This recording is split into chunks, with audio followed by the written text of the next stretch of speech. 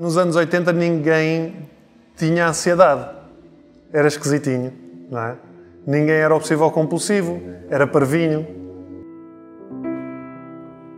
A partir do momento que a gente coloca o e se, abre a porta a tudo. Comecei a entrar num registro em que basicamente eu já quase que não saía de casa, não conseguia sair de casa porque eu não era capaz de andar de autocarro, com medo de contaminação, de tocar nas coisas.